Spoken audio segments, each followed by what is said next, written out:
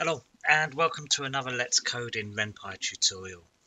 In this one I'm going to go over persistent variables and how you can make a variable work for you.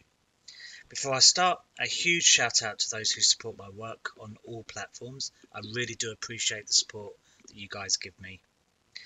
Right, let's get into this. So I've shown you how to create a variable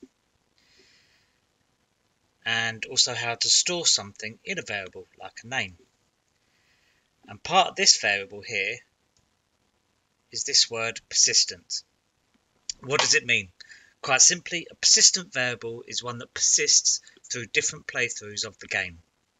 To break that down further, when you click Start or load a save, the RENPY engine will go through and load any variables that have a default or any that are denoted as persistent. When RENPY encounters a new persistent variable, it will store this in a separate file, aptly named persistent. So why do we want to use persistent variables? A lot of developers like to include image galleries or special unlocks in their games. This can be controlled via variables. Good developers will make them persistent, enabling you to access the image outside of the game. And before anyone accuses me of throwing shade, my first gallery was not based on persistent variables. We all have to learn sometimes. So how do we make a variable persistent? Well, let's create a new file which we shall name persistent.rpy. So to make a persistent variable, all we need to do is add persistent and dot to the variable name.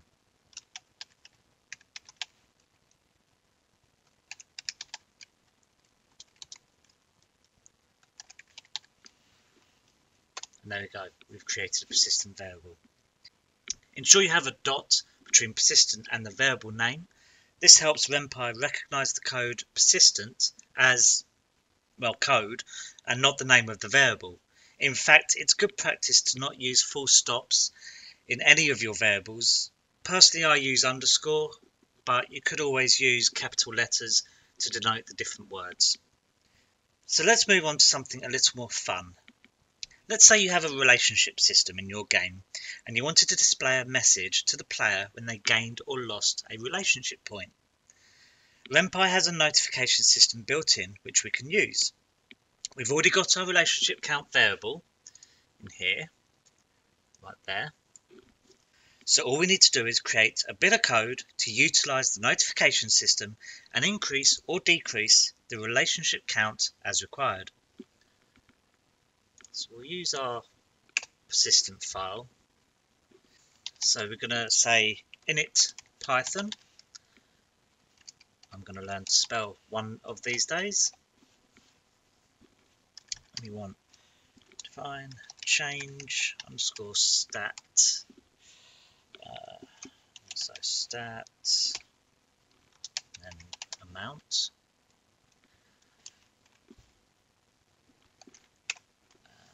I will run through what this actually does once I've typed it.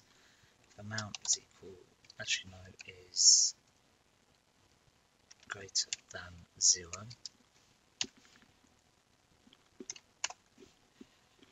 RENPY.notify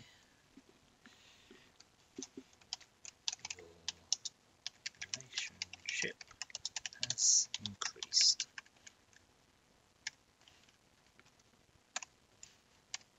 Else RENPY.notify your relationship has decreased. Should put full stops on these. Stat plus equals and its amount. Stat. So let's add some spaces so it's a little bit easier to read.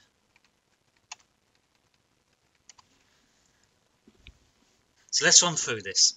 So we use this init here to tell Python to run this code during the initialization phase.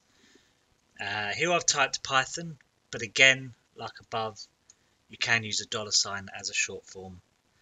DEF is short for define.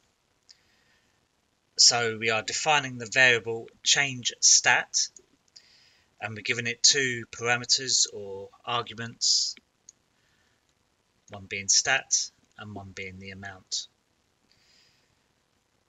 We then add this if condition that says if amount, so if this is greater than 0, it will then run this message, which this is the RENPY notify system, and it will show your relationship has increased.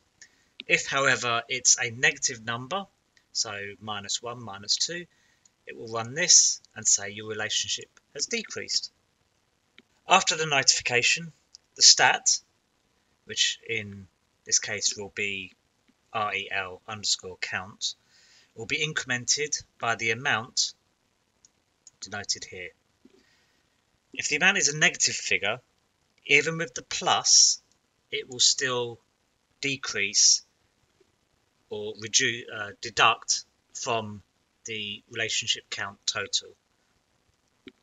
The return stats ends the code block and allows the game to continue. You may be asking, how does stat know to increase rel_count? This is where we add the code to the script in the game, and we're going to do that if we just save this. Now, what have I got? So I've got to jump into a choice menu. Let's change this and set up a little bit of game. I'll just call this begin. What I'll do is I'll skip the recording ahead and create a little scene. Okay, so very simple. Just created a label and added two menu choices, one that increases and decreases, and then she'll then report what the amount is, and the same again, just so we can show both examples. Now, because we're not calling, I'm just going to save that, because we're not calling the variables, we need to actually add this again. So I'm going to add it at the top here, and just to show you that they do the same thing, I'll deliberately leave that like that. So init Python rel count equals 0. This is the exact same as this, so you can see that both work. So let's add the code. So we want rel_count equals change _stat count, and let's change it by 2.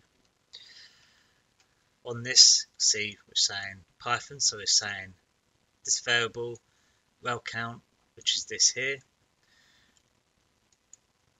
equals, and we're calling, we need to make sure that it's case sensitive, we're calling change _stat, so we're calling this and we're giving it these two arguments or parameters. So rel count is the stat and 2 is the amount. And so for this we want rel count equals change stat count, and we're going -1. What we'll do, if we copy that,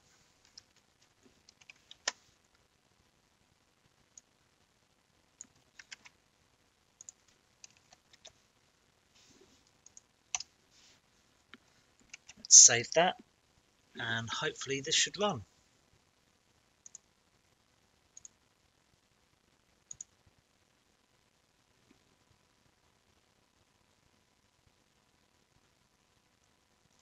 Yeah, don't be a numpty like me. Check your indents. Let's go reload. There we go. So, hi, I'm Eileen. We've got increase. I like that. Yeah, anyway. She's super happy. So, her relationship is 2. You can see the notification up there. And then if we wanted to decrease it, she's not so happy. Relationship has decreased and my relationship is 1. So why do this and not add the RENPY.notify to a simple stat increase in the script? Well, aside from the repetitiveness of adding that action every time you need it, the change_stat code can be used for any kind of stat. Let's say you have some specific relationship points with multiple people. You just need to add them as a variable. So let's add them here. And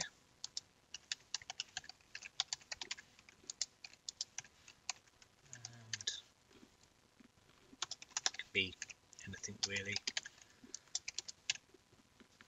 And all we'd need to do is, let's amend this.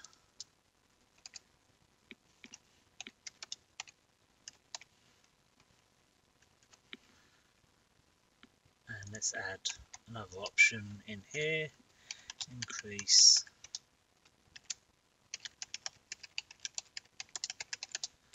of Louise.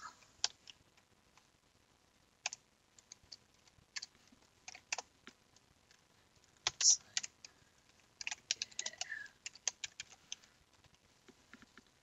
What we can do, we can take this, copy, paste, and all we need to do is rename this to Louise and this.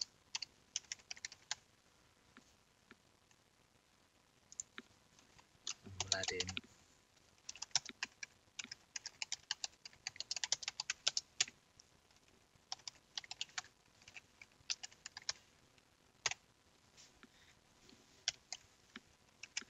so now if we go back to this, and if I roll back,